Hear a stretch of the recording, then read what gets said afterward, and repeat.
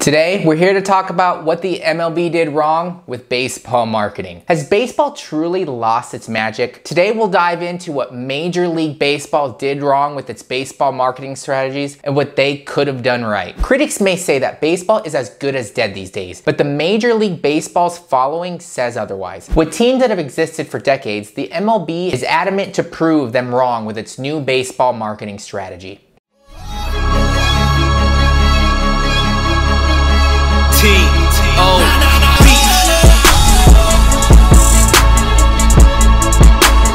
Hey guys, welcome to Creative. Here we use our passion for the game to change the game. Every week we talk about solutions that can truly change the business of sports. Today, we're here to talk about baseball marketing and the MLB. Revolutionize the game, and don't forget to hit that subscribe button and that notification bell so you don't miss out on anything in the future.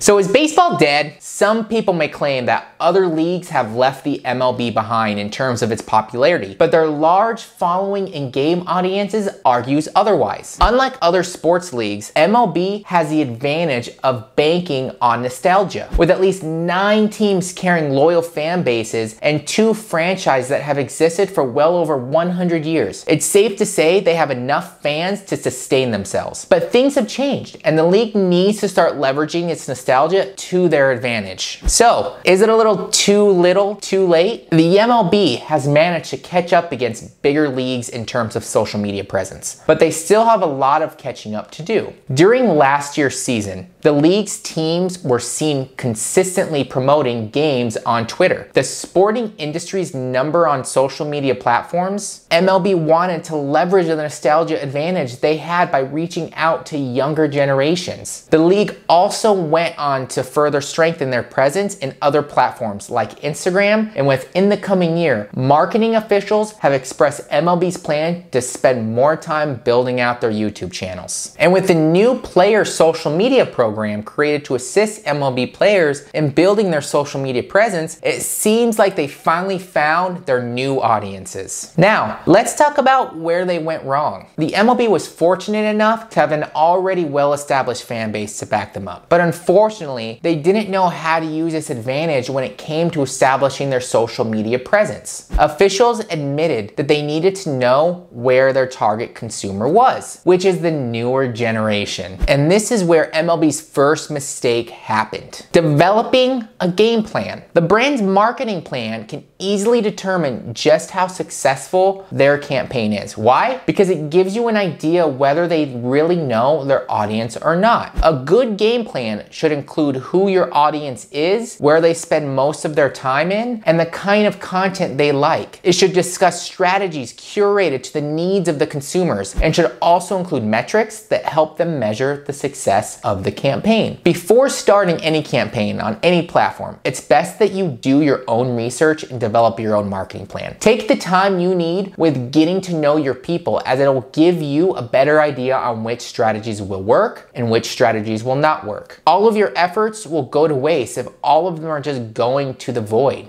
Now, leveraging athletes. The MLB isn't the only league that suffers from the dilemma of unseen athletes. Even the NHL suffers from the same thing. And there's so much potential that's yet to be tapped with leagues that don't leverage athletes. So instead of keeping them in the dark, encourage them to build their personal online presence by promoting events and their sponsors. During the initial run of the league's player social media program, a spike in engagement was observed. It shows there is a general interest among baseball players. Not only will you be helping your athletes, their popularity can help the league in general. Now for the big one, sharing content. One of the main reasons why social media has become so important to the sporting industry is content. Audiences can easily catch up on any game they've missed through video clips, news articles, and even tweets. But because of the important role content plays nowadays, it's not enough to just upload videos or write articles. You need to tell a compelling story to your audiences. Some of today's greatest sports leagues are expert storytellers. Just look at the campaigns NBA leads. Unfortunately, the MLB has decided to work with sports and entertainment company Octagon in developing its long-term content strategy for the coming year. To say that baseball is a dying sport is a a bit of an exaggeration. Until now, the MLB is thriving through nostalgia and America's love for the sport. All that they have to do now is to leverage this advantage for the better. The role of social media in sports industry is expected to grow in the coming years. That's why sporting leagues like MLB are told to start their training early if they want to catch up against major players. Now, if you want to learn more about the great impact the internet has created to sports, check out our other videos on sports marketing and social media. So what else do you think the MLB could have done better to amp up their social media game? Share your thoughts with us down below. We hope you guys loved today's video, and if you want to learn more about the great solutions that can change the game, don't forget to hit that subscribe button and that notification bell.